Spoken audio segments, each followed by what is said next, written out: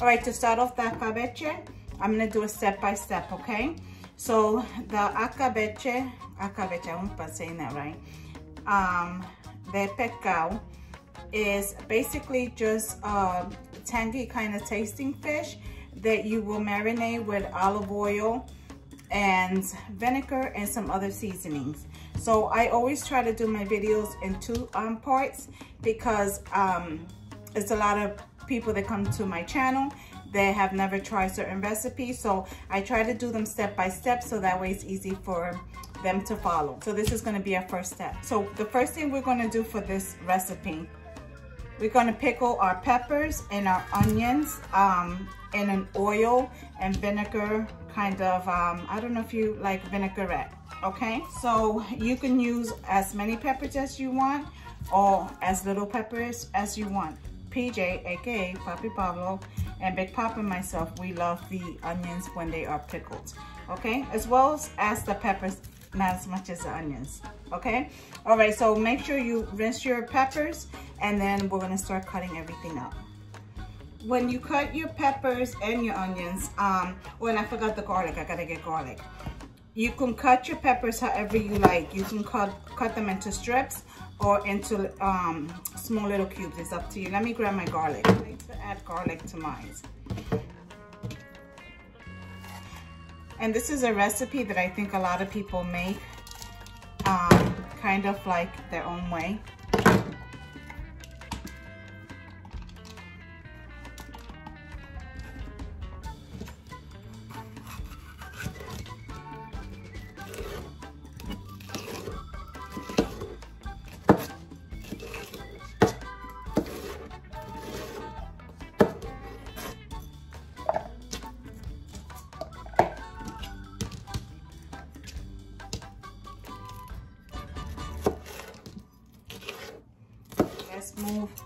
Let's move on to our onion.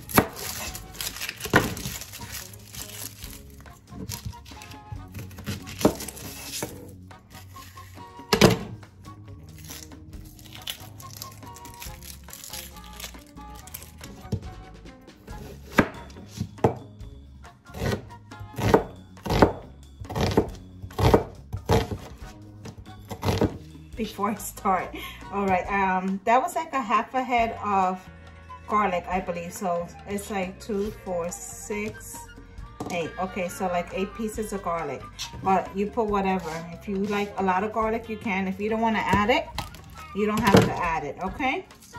But I love garlic, so you can chop it however you want. I'm gonna try to chop it as small as I can, only because I'm not cooking it.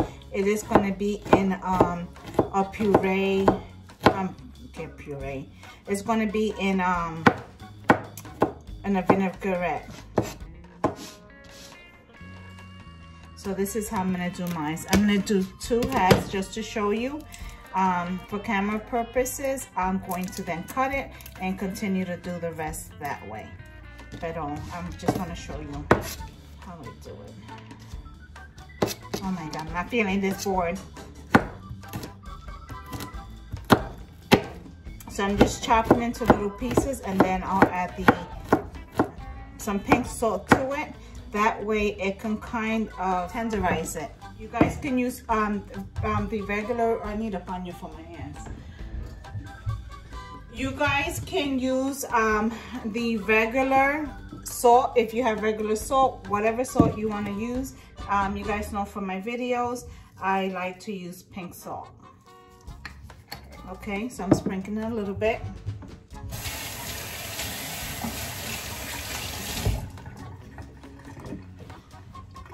All right, and then I'm just going to give it a quick chop. Dios mío, ayúdame. Like this. Okay. Huepa, ¿viste? Okay.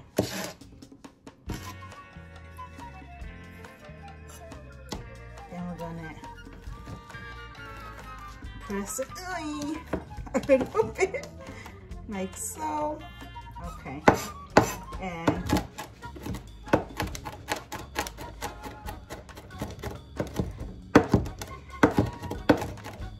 this is what it's looking like.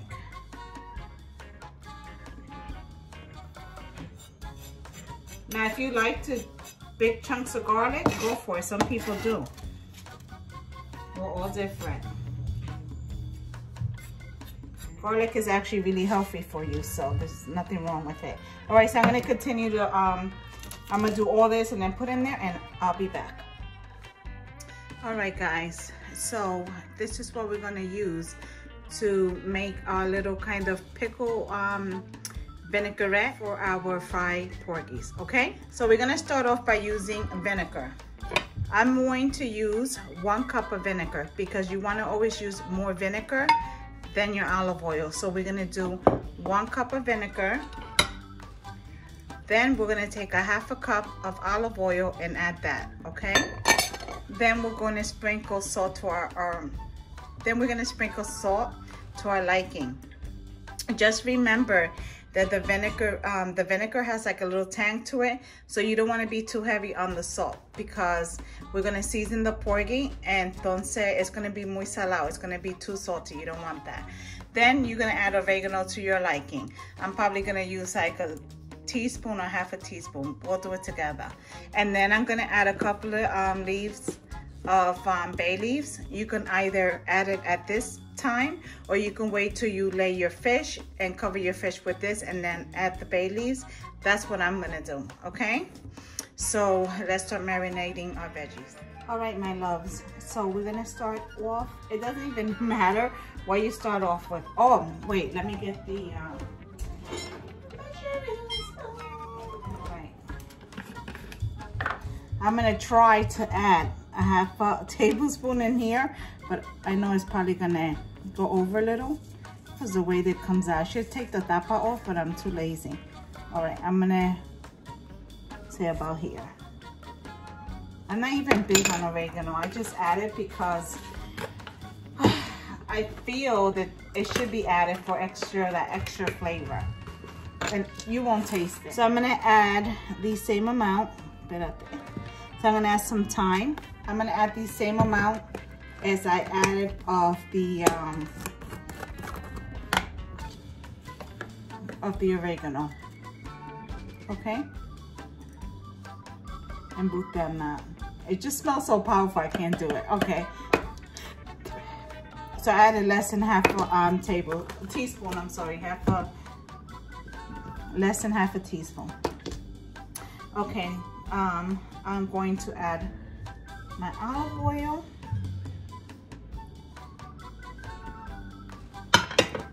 I need my onion.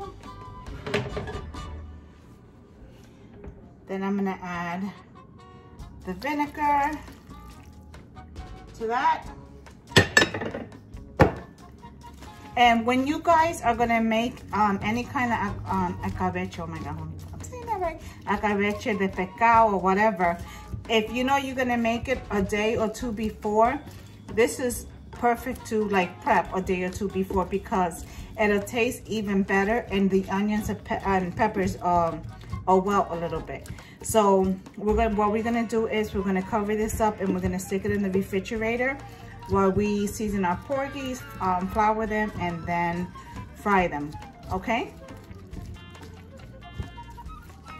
I'm not gonna add any salt at this time because I first wanna see, once I season the porgies and everything and put everything together, how it's gonna taste.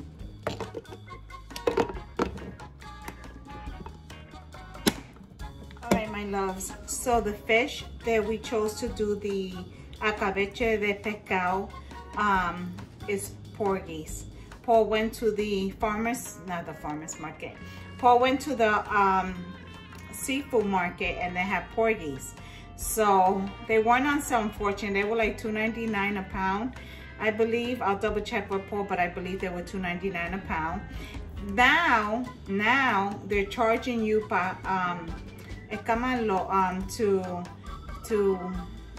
I don't know, to take the scales off. So now they're charging extra for that. Before they didn't do that, which I thought it was nuts. But anyway, Paul did it because he didn't want to be outside in the cold, escamando, like getting all the scales off. Because I don't allow him to do it in the house because he makes a mess. So he has like a table outside by the grill that he does it. So he paid the extra, whatever. Excuse me. So we got, we got 4. And every time that I love porgies. I'm gonna tell you, I love porgies. And I think of my father because my father used to fish them, and my dad loves porgies. So after I make this video and I do my plating, I'm gonna send my mom a text so she can show it to him so I can tease him.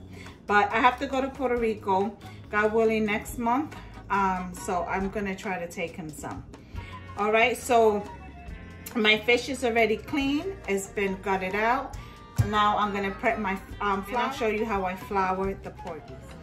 All right, my loves, I'm going to take about maybe 2 cups of flour. So far I put 2 cups of flour into my bread pan. The reason I use the bread pan is because it's a lot thicker and it will make such a big mess, and the porgies or any fish fits perfectly in here, so it works for me. I'm gonna put 1 more. I'm gonna put 3. If we need more, we'll add it. Now, for this recipe, if you do not want to bread your fish, by all means, do not bread the fish. I mean, flour the fish. You don't have to flour the fish, okay? Because you don't need to, but I like it. Okay, we're gonna use 2 envelopes de sazon. Then I'm gonna use some garlic, and nope, I'm not gonna measure it. I'm just gonna start from the bottom to the top, from the top to the bottom. Okay, and then I'm gonna sprinkle some salt. Remember, you don't wanna over season your fish because we're using that vinaigrette, tangy vinaigrette with the vinegar, and you don't want your fish to be salty because nobody wants no salty fish.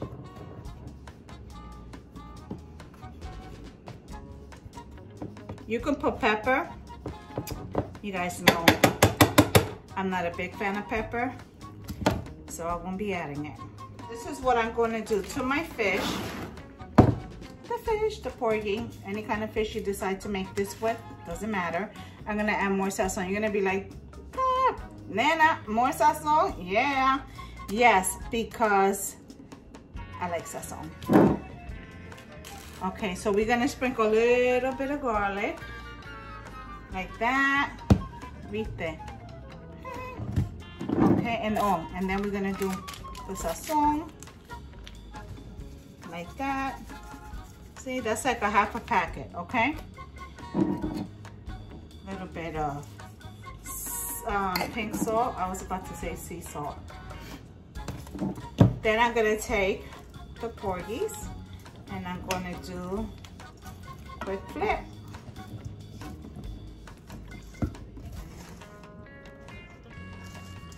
Like that. I see. Okay, then we're gonna sprinkle the other half of sazon, a little bit more of garlic, and voila, some pink salt. Yay, that's all. Then we're gonna give it 1 more flipsation. Oh, this sucker is big. Big Papa's gonna want that one. Pero Papi Pablo también, he likes fish. They like fishing, so. Alrighty, so this is the flour here. Now what I'm gonna do, I'm gonna take a fish. Let me see. I like to always pick whatever piece is seasoned the most. That way I can give the rest of the fish a minute to catch some of that seasoning.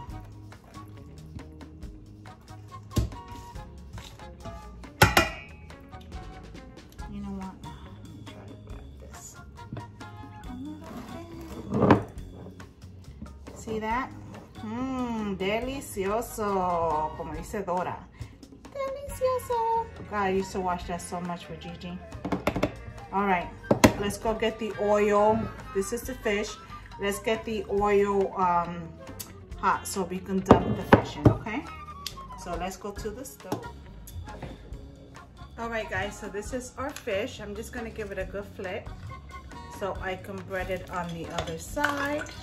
All right, guys, when you're going to cook your fish, make sure that the oil is extremely hot without burning yourself, of course.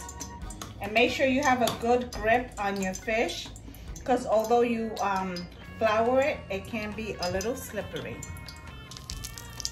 Yeah, it needs to be a little hotter. You don't want to put your fish in the oil when the oil is not that hot, because the flour will spread in the oil and just dirty the oil. Alrighty, let's try to fry our fish.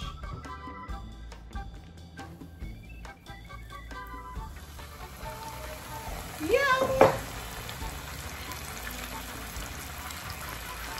Now my stove is at a 6, so it goes like from yo no sé qué, a 2 to high, but then it's 6 and then high, so mine is at a 6. But do whatever works for your stove. After, I'm gonna put it down to a 4, so that's a medium to high heat. And I'm gonna let it cook. I'm not gonna turn the fish until I see that all the edges are fried, all right?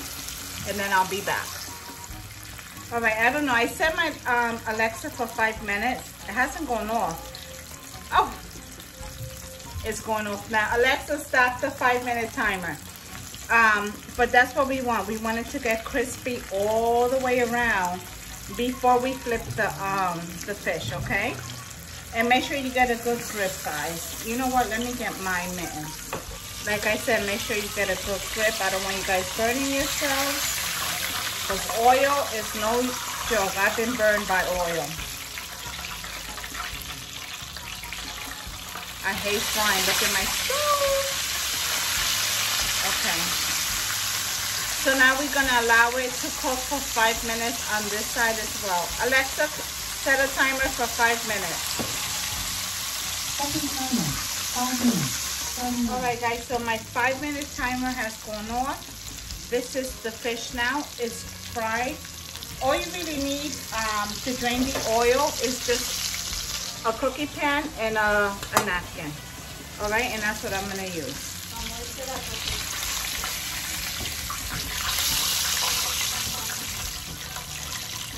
Just drain the oil and lay on the pan. I'm gonna continue to fry my fish and then I'll be back. Okay, so what we're gonna be serving with our Porgy, it's just gonna be a basic salad. So I love these salads. I mention them all the time on my videos. This one is gonna be, because they're all different. So this one is a spring salad mix. So that's what we're gonna do, because that fish is gonna be amazing. We don't need rice or anything heavy with it. I really don't want it. So here I have they're called tiger shrimp, large tiger shrimp. So they're already been cleaned. And we're gonna make them like in a pincho style. So we're gonna use the wooden sticks, and we're gonna serve them like a pincho style. So I'm just gonna keep it simple. I'm gonna add some grape tomatoes. I may need more. And mushrooms, because in our house we love mushrooms. And then we're gonna serve it over our salad. So that your wooden sticks do not burn, I want you to soak them in water while we're prepping, or seasoning everything together. So soak these in water, that way when you stick them in the oven, they will not burn. All right, guys, so for our shrimp, we're gonna just do a basic, very easy marinade. So I went with the habanero mango sauce because I figure it will go good with the tanginess from the shrimp. I'm sorry, the tanginess from the fish, not the shrimp, the fish. All right, so we're gonna sprinkle some pink salt on the top, as much as you like. I'm gonna sprinkle a little bit of garlic powder. I'm gonna pour some of the habanero sauce on my shrimp. I don't measure, I wing it. So here we go.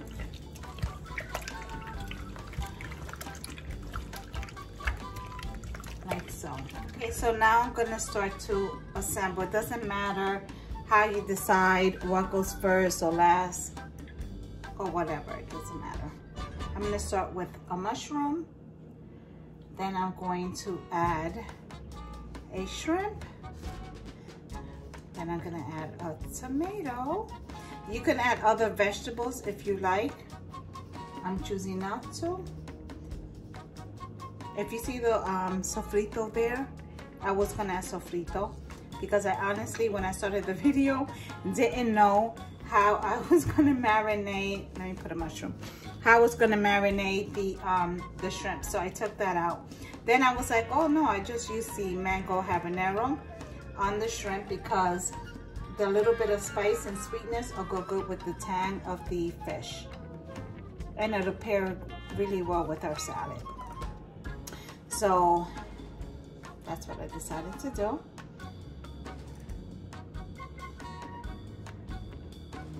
Okay, so this is what how I'm gonna do it, and then I'm gonna put it in my oven. So I'm gonna assemble all of them by adding 3 shrimp, mushroom, and tomatoes, and then I'll be back. All right, guys. So now the fish is all fried, and we're gonna take our vegetable that we had in the refrigerator, and we're gonna just lay it on top of the fish like so.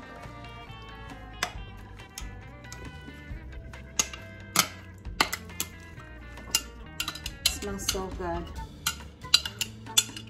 I can smell the garlic, the pepper, the onions. Oh my God, amazing. Okay, just like that.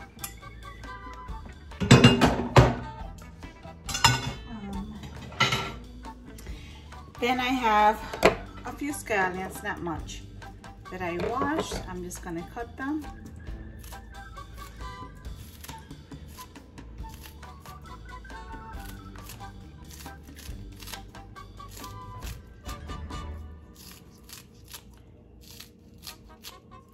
Like so. Oh my God, that smells so good. So we're gonna leave it just like this.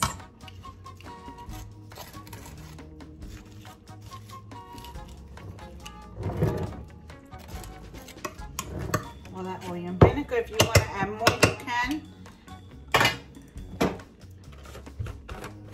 Now I'm gonna take about 4 bay leaves, and I'm just gonna add it in there. Okay, so now what I'm going to do is I'm going to cover it, and we're gonna stick it in the refrigerator. Like I said, this can be done the night before, that morning.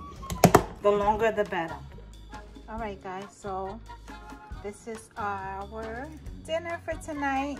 So this is the porgy, estilo escabeche, with the vinaigrette. That's olive oil and vinegar, and then our veggies, aguacate, and then I did the spring mix salad in the container, as you saw. Then I did some pinchos with mushrooms and tomato, with a little kick to it, just so it can give the salad flavor, so the salad won't be so bland. Oh my God, my mouth is watering. This food looks delicious. This is Big Papa's plate. Ya tú sabes, el rey de la casa. So guys, I appreciate all your beautiful comments and your feedbacks on my food. I'm so happy that I spend the time making these I gotta get that out of there, these videos, and you guys give me so many beautiful feedbacks. I truly appreciate it. So make sure, with that said, that you give this recipe a try, and if you haven't already, make sure you hit that subscribe button, hit the bell for notification, thumbs up.